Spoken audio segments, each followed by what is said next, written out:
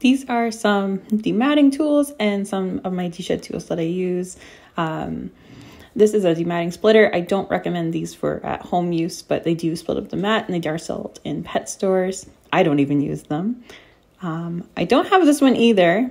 I find it a little bit more dangerous with that hook. I find it'll snag more, but it does get underneath the mat and help you remove it if they're not too close to the skin. This is one I have. I find it gets under the tighter mats, makes life a little easier. Make sure you use that thumb guard because it will cut your finger. And make sure you're going right flat and don't dig into them. If you can't get this under, that mat just needs to be clipped out at that point. But yeah, they remove all the mats and tangles. These guys, there's different toothings on these.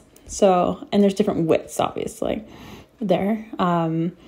I like the one that's a little bit wider apart. I find it grabs better with the Shepherds and the Huskies rather than one that's too close together. So just when you're buying one, be wary of that. But it's amazing for your Shepherds, your Huskies, anything that sheds a lot, it gets so much out. I even use it on the cats some.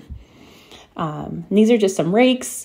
They're kind of your average. Going to get through your tangles and some of the little mats as well. I don't really use these too often, but they are a nice common tool for at-home use. I hope this helps.